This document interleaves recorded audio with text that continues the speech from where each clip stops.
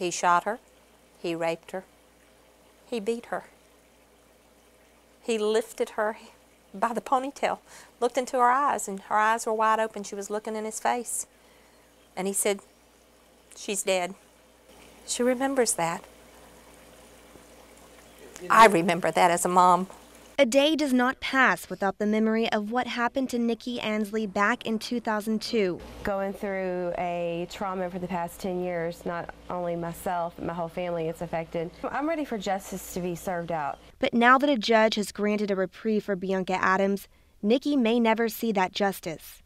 In 2002, Beunka Adams and Richard Cobb robbed this gas station before abducting Nikki, another woman, and Kenneth Vandever. They were taken to a remote location where Adams raped and beat Nikki. Then all 3 victims were shot. Kenneth died, but the 2 women lived.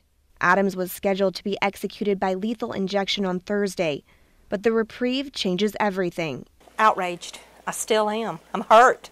I want it fixed. I mean, what's the point of going to court? What's the point in me pointing the finger and saying that's who did it? Adams' lawyers argued he had poor legal help in the earlier stages of his appeals, and his death sentence was unconstitutional. The victim's family disagrees. Going through all the appeals process, he still has that fleet of attorneys that follow him through this. One attorney make a mistake? Maybe. But a bunch of attorneys? Unlikely.